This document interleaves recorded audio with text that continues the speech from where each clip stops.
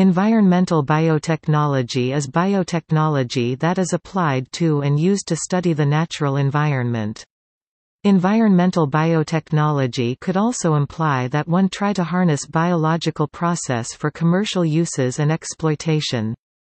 The International Society for Environmental Biotechnology defines environmental biotechnology as the development, use and regulation of biological systems for remediation of contaminated environments land, air, water, and for environment-friendly processes, green manufacturing technologies and sustainable development.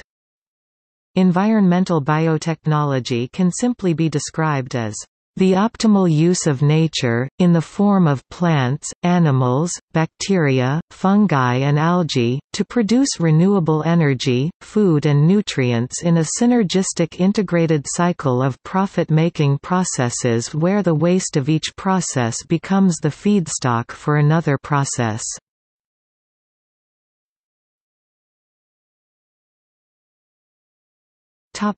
Significance towards agriculture, food security, climate change mitigation and adaptation and the MDGs.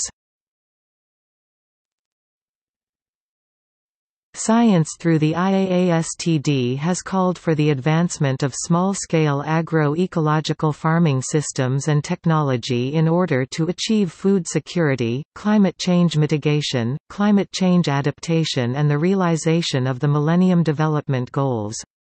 Environmental biotechnology has been shown to play a significant role in agroecology in the form of zero-waste agriculture and most significantly through the operation of over 15 million biogas digesters worldwide.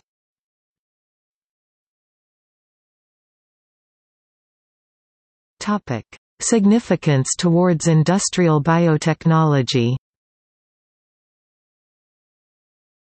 Consider an environment in which pollution of a particular type is maximum. Let us consider the effluents of a starch industry which has mixed up with a local water body like a lake or pond.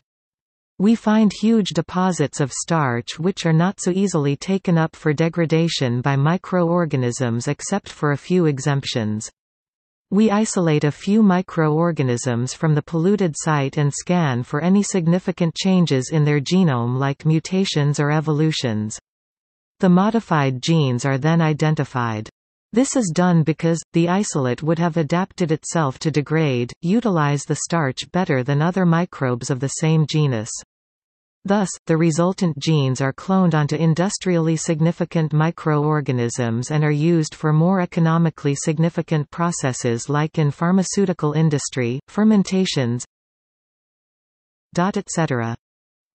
Similar situations can be elucidated like in the case of oil spills in the oceans which require cleanup. Microbes isolated from oil-rich environments like oil wells, oil transfer pipelines, etc., have been found having the potential to degrade oil or use it as an energy source.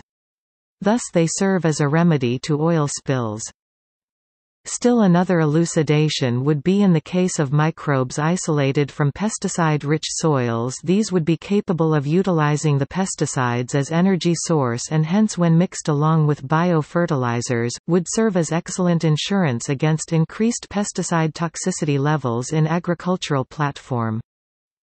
But the counter-argument would be that whether these newly introduced microorganisms would create an imbalance in the environment concerned, the mutual harmony in which the organisms in that particular environment existed may have to face alteration, and we should be extremely careful so as to not disturb the mutual relationships already existing in the environment. Of both the benefits and the disadvantages would pave way for an improvised version of environmental biotechnology.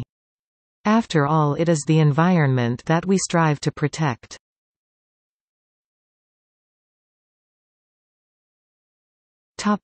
Applications and implications. Humans have been manipulating genetic material for centuries. Although many benefits are provided by these manipulations, there can also be unexpected, negative health and environmental outcomes. Environmental biotechnology, then, is all about the balance between the applications that provide for these and the implications of manipulating genetic material. Textbooks address both the applications and implications. Environmental engineering texts addressing sewage treatment and biological principles are often now considered to be environmental biotechnology texts. These generally address the applications of biotechnologies, whereas the implications of these technologies are less often addressed, usually in books concerned with potential impacts and even catastrophic events.